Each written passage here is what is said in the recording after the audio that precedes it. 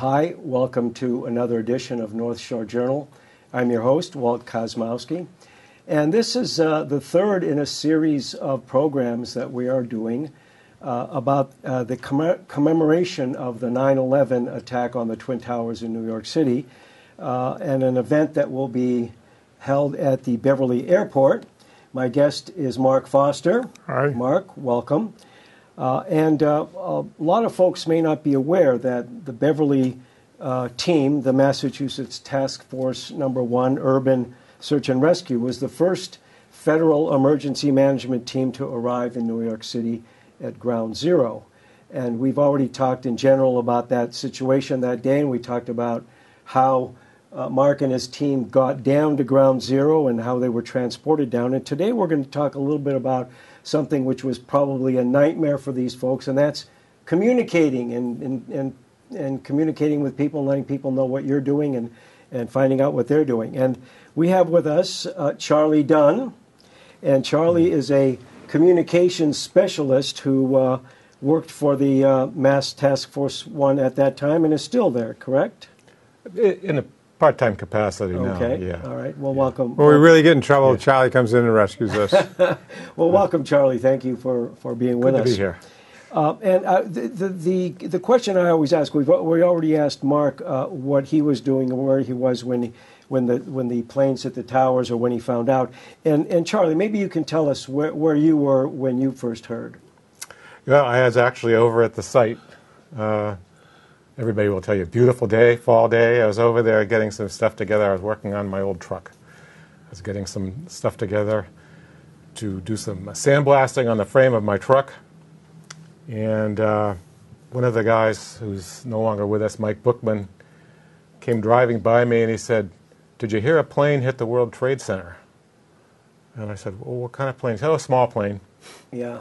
Nothing to worry about. And over the next half hour, we were in watching the TV, and we realized what had happened since then.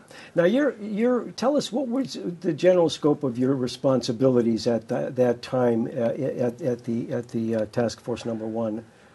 Well, at that time, on the communications side, I was responsible for making sure that the radios worked, the radio systems worked, that we picked channels that would work, programming radios, along with Bill Yee, who can't be with us. Telephones. We had telephones that we took with us, as well as radios. I also did mechanical work if we had trouble with trucks and so on. Kind of anything, but my main responsibility was communications, radio and telephone. Yeah. So in a general sense, tell us, here you're going to a spot where lines have been severed, buildings have crashed down. So what were the biggest challenges as a communications person that you thought you'd encounter when you got down there? Well, of course, we didn't know what to expect. Going down there, it's like, what are we going to find down there? Are there going to be more bombs? The idea that all the telephone lines were down, there was no power, I actually hadn't even thought about how widespread that was going to be. Or where we were going to be, sleeping and stationed as opposed to working. And of course, we were at the Javits Center, which is on the West Side Drive? Yes. Yeah. A couple miles from Ground Zero. And so the immediate need that came there is, how are we going to communicate? We've got guys in dangerous locations down there at Ground Zero carrying radio portables. How are we going to communicate with them? How are they going to let us know if they're in trouble? How are we going to get them things? So that was the first thing, was to establish that. There was no communications down there. Cell phones were all dead in the area of Ground Zero. Yeah. So we had to build something from scratch. Yeah. And also tell us, give us an idea, technology today in whatever field you're talking about, technology changes so rapidly, and in communications it certainly does. So what were some of the main things? Take us back 20 years ago and tell us, what did you not have that you have now that you take for granted? Well, now we have broadband internet through cell phones. That's the main thing we didn't have back then that would have been available to us on a mobile basis. We had some satellite units back then, but those were not very useful. They're very slow on the internet. Actually, it was dial-up. It still had dial-up internet, right? We had dial-up internet. You'd have to dial a phone, an 800 number with your phone. But you'd need a phone line, Right, which we didn't you have. didn't have. We did get some a little later on. There's a story about that, too. Yeah, we've Another got some. story. I know you have an interesting story we want to share with our audience. But you know, the funny part about it is when it comes to radios and that kind of communication, that isn't all that different today. Public safety radio, you still have to have a system in place. Radios, you know, fire, police, first responders of various kinds, they still carry radios. They still work pretty much the same way. They have a lot more capability now than they had then, but we weren't looking for a lot of capability. We just needed basic communications. Right. So we had to establish something. We couldn't use the New York fire and police systems. I don't even know what state their systems were in at that point. I know they had quite a bit of damage because the World Trade Center was one of their main sites. Right. So they lost a lot of capability down there when the towers came down. Yeah. So. And what I'm going to ask you, you gentlemen, to do now, I'm going to ask our director, Robert, to show us some images. First of all, let's look at that one image that I think is burned. That's when the plane hit the second tower, and that kind of. I think everybody in the country has seen that image at one time or another, and and you can see the debris and the flames. Let's go to the second image, Robert. So this is tell us what's going on here. This is from That's one of Bill Yee's photos, by the way. He couldn't make it today, but Bill had to go to New Jersey to get some radios, right? Okay. And so he took a picture from I believe New Jersey, looking back. Yeah, that's Ground Zero in the background, and the smoke that's driving on probably day 2 or 3. Yeah. Okay, and that's across the Hudson River there, of yes. course, from New Jersey across to Manhattan. Okay. And Robert, could you bring up the next image, please? So what are we looking at here? Looks like a lot of communications vehicles here with satellite and so forth. What can you tell us? It's West Side Drive, I think, right? Going down. Yeah, I don't know them. I wasn't there for this photo. That's all the broadcast remote. So we were on there's 4 sides to the World Trade Center, kind of. There's the West Side Drive side, which had all the cameras and the TV and everything. That was on the west side of it. We were on the east side, and the east side was pretty quiet. It was very good because we could do a lot of stuff. They let us do a lot of stuff, but we didn't have a lot of interference and stuff. At night, Charlie was on nights. You do anything at night, right? Night was better. Yeah. There's nobody. Bill was on days. We pretty well. We split into that pretty quickly. Yeah, Charlie was a night person. I was a day person, and we worked here quite a lot. Yeah. And the next image, please, Robert.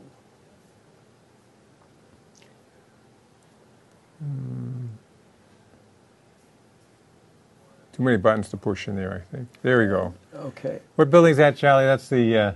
That is the West Street Telephone Central Office. That's I guess that would have been Verizon at the time, New York Telephone originally. So that is the nerve center of communications for Wall Street in that whole area, and that was badly damaged by the.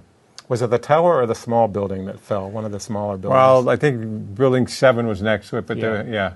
And the main damage was the water mains broke and filled the whole basement. The whole basement, which is all the phone lines, which at the time were not all. There's some. Yeah. So you face some pretty formidable challenges there, trying to set up communications and so forth. So let's take a look at the next image, Robert, please. And that looks like a young. That's Charlie and Bill, 20 years ago, right? Yeah. And next to one of our surplus trucks. They got us down there, yeah.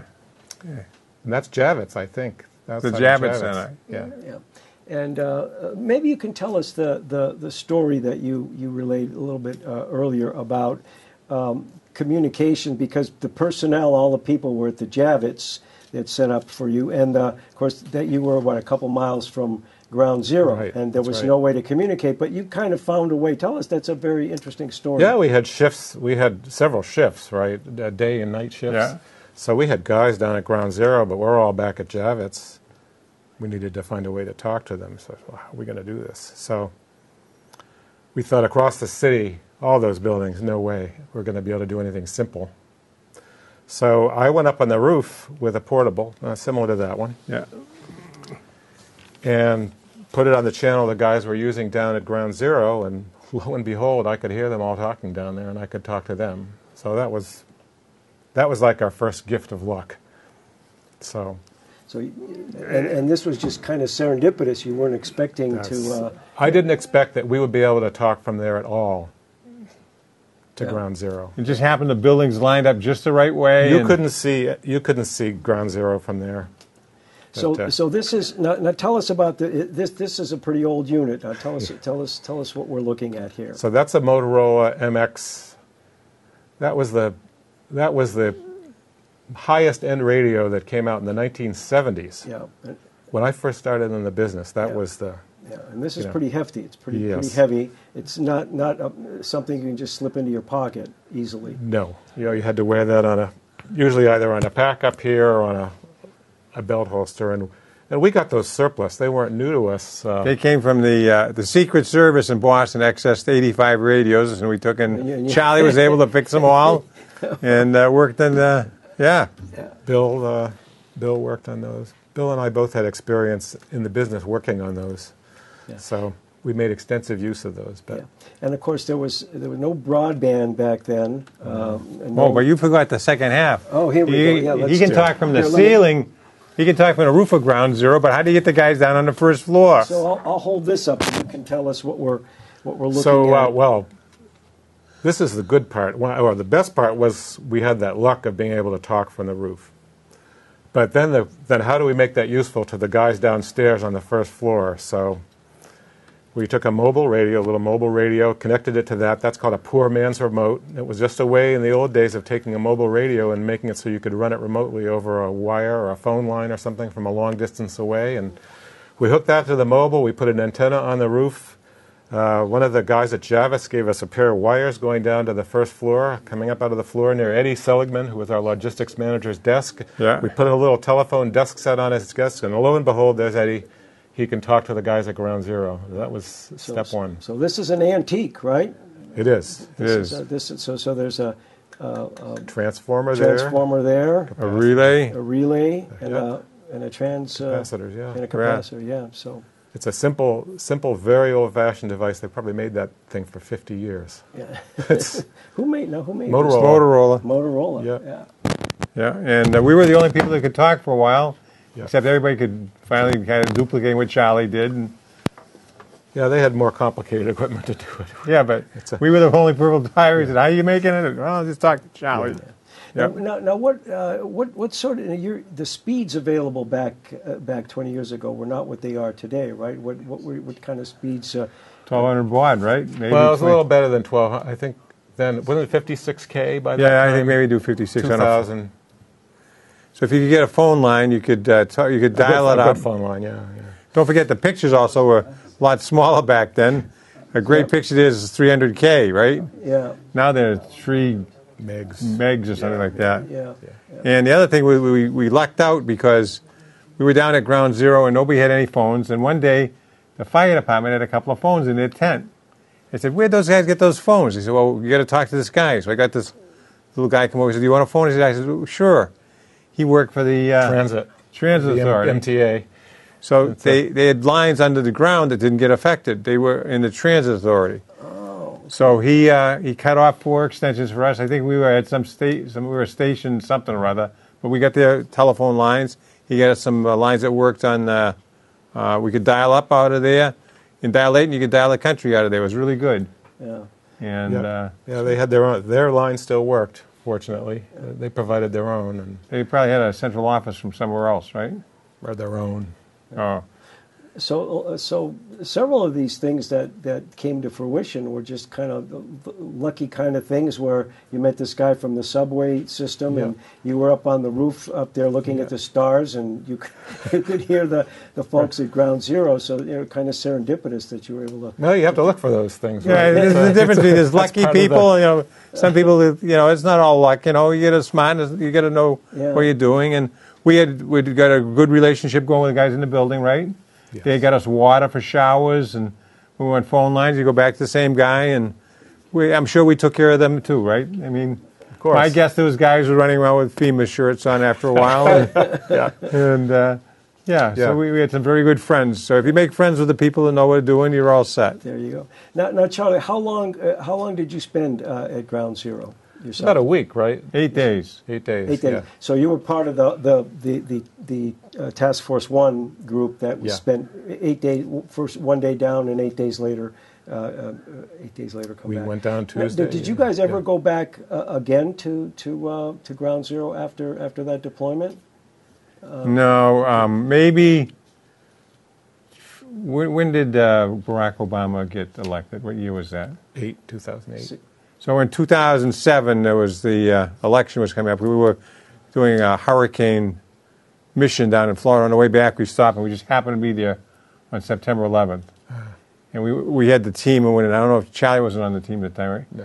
And we just stopped and we visited there the night before. And the day of the 12th, we stayed in New Jersey because you couldn't get in. Obama was in there, and whoever was running against at the time. Anyhow, everybody was making a big pitch at Ground Zero, so we didn't go in. We just stayed over in New Jersey and honored them from New Jersey. Yeah. All right. And Robert, do we have another image here? I don't know how I lost track of which one we were on. Oh, sure, that's all right. So tell us what. That's the front of the same building. Let's jump to the next one. It's not very interesting. It was just that's the other side of the telephone business. That's Billy E. and Nextel, right? And that's a Century 21 department store, which. That's right where across the street from us. our boo was, our base of operations.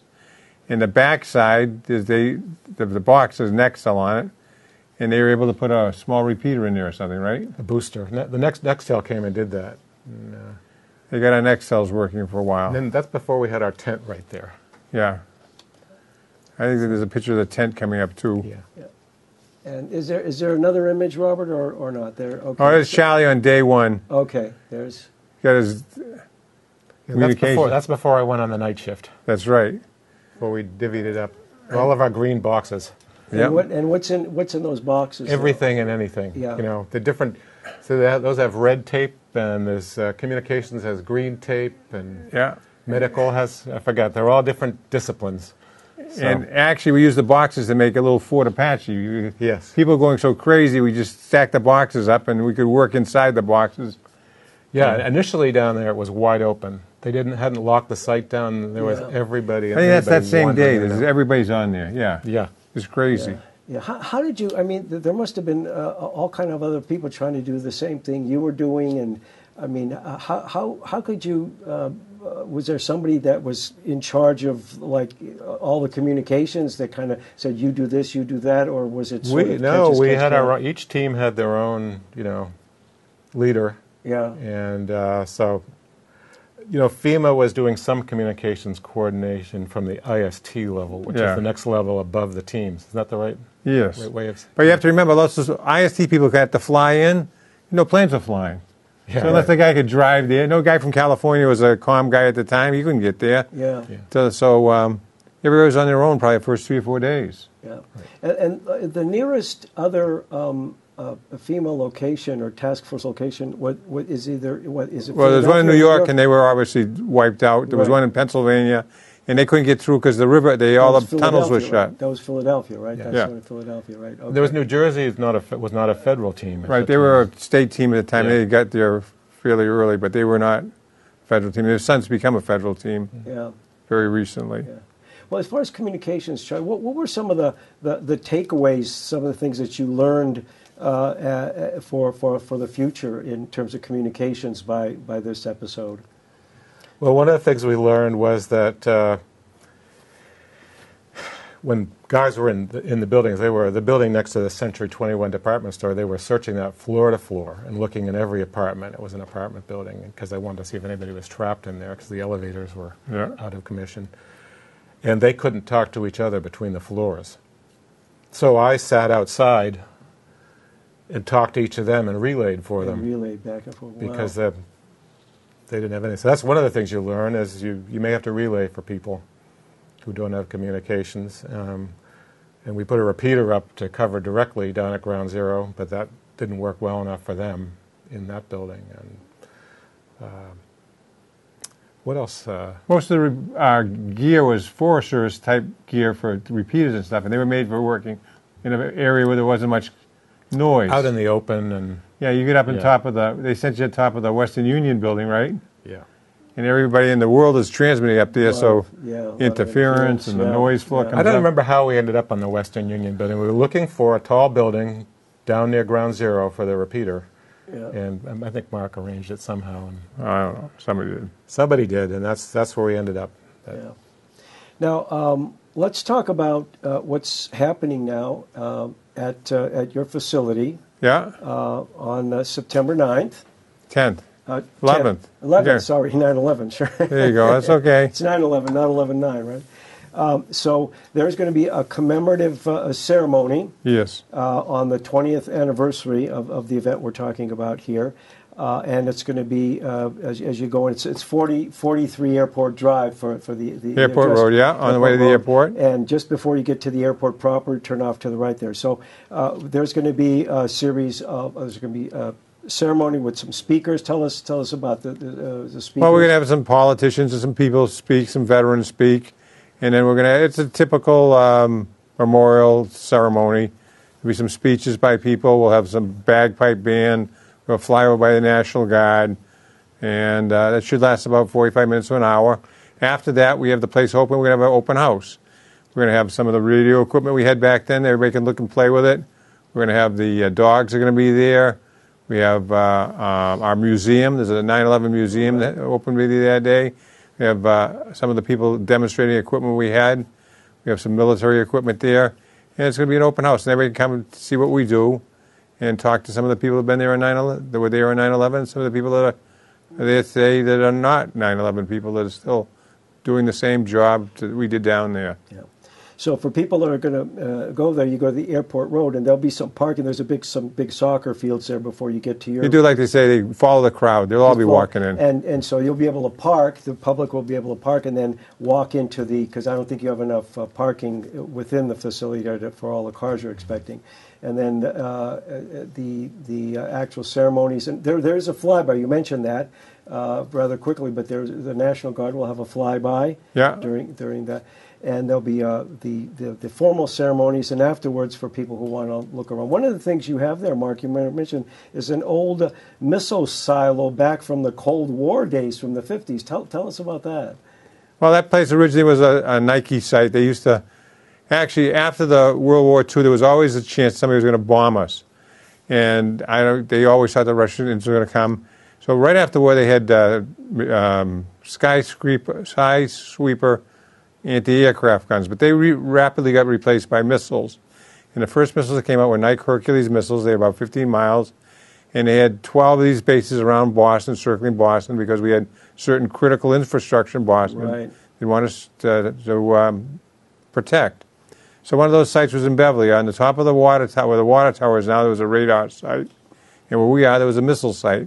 And the missiles were kept underground. So luckily we have a missile. It's the second generation of Hercules missile. We have a little trailer, and we have a piece of radar. And we'll have a little site set up on as you come in. You'll see what it was back then. Yep. We also give a tour of the underground site where you could go, where they launched site, in the main storage building where they stored the missiles underground. Yeah. For those of you who haven't been there, it's quite an exciting thing. It's eye-opening when you see that underground, big cavernous, open space where the missiles were staged and also stored. Correct? Yeah, yes. Yeah, they were, and the flyby will be happening, and then afterwards, I might mention that this whole program and this ceremony is being sponsored by Mark's group, the Task Force Number 1. As well as Historic Beverly, as well as the city of Beverly, and there will be people from those organizations plus Rotary who will be acting as volunteers and guides for people who want to guide around the. Well, Faye's group is doing a very good job. They're doing some research on things. I'm even learning things. She publishes He's going to be publishing a series of articles on civil defense and the emergency management and how we got to be a team and how it works and the whole thing. So she's doing a very nice job. And I might mention that we're referring to Faye Salt, who is with Historic Beverly. She's on the board of directors there, and she's going to be writing these articles, and you'll be seeing them in the paper as well. And I might also mention that BevCam will be there, and we will be broadcasting the ceremonies live on our channel. and we will also be streaming them live on YouTube and on our website. We have the capability to do that, and we're still trying to negotiate with the airport to see if we can get a little drone up there, but we haven't. Not yet, huh? Haven't confirmed that. Did you have any more pictures up there? I thought there was one of the tent we were in there with the telephones and all that stuff. Any other pictures? Do we have any more? See if the control room can bring it up. I thought we had one. Tommy Carr. Yeah, Tom's on the phone talking to somebody. Yeah. Is there any more? There we go. Oh, there Tom we go. Carr. Okay. So there's a push-button telephone and a fax machine and a computer that's dialed up. And Tom Carr's a planning guy, and he's working on his report, I guess. Yeah, and that's one of your folks, right, Tom? Oh, sure, Tom. Yeah. He's in the Navy now, and he's in the Seabees or something like that. He's a Corps of Engineers. He's done very well in the Navy. He's a very dedicated civilian that came down there. Nice guy. All right. And are there any more images, Robert? Okay, so that's the last image we have. So, Yeah. what I'd like to then say that we also have a website. This is your website. Let's put that up. www.matf.org. And if you do go on that website, right on the home page, front page, there's a big article and all the information that you could possibly want about the event that's happening on 9/11. So that'll give you the times and everything that's happening. I think everybody wants to watch it. There's the premiere one shows Laurel Sweet from the Boston Herald. There was two reporters went down. Laurel Sweet from the Herald went down, and Kerry Lee Halkett from Fox 25 News. And they got embedded with us, and FEMA okayed it. They were the only photographers at Ground Zero for days. Okay. And Laurel Sweet, who does a story about with Tom Kenny looking for my brother. Tom Kenny died 2 years ago from cancer related to 9/11, but his brother did a movie about 10 years ago. It's a very nice movie. You've seen the movie, right? Yeah. And it captures some of the stuff we said very succinctly. Yeah. And where can that be accessed on YouTube? Oh, you just go to www.matf.org first. Oh, it's on the website. It's on the website. You just click on it and away you go. There's also a couple other good things on there, and we're going to put some more up there. But I should say, anybody watch Looking for My Brother. That captures the moment exactly. And there's a phone number there, and that's your switchboard number. So Yes, it's our switchboard. If you need anything, I can't think of. And this is a free event. There's no money involved. No, this is a free event, and everybody, the public is absolutely is invited. So we want to make sure we. So Mark, again, thank you very much. Oh, thank you for sponsoring these. For being here, and Charlie Dunn, thank you for giving us some insight into how the communications worked or didn't work or you made Good to work. be here, though. Thank you very much, Charlie. And I'd like to remind our viewers that you've been watching North Shore Journal. I'm your host, Walt Kosmowski, and we'll see you next time.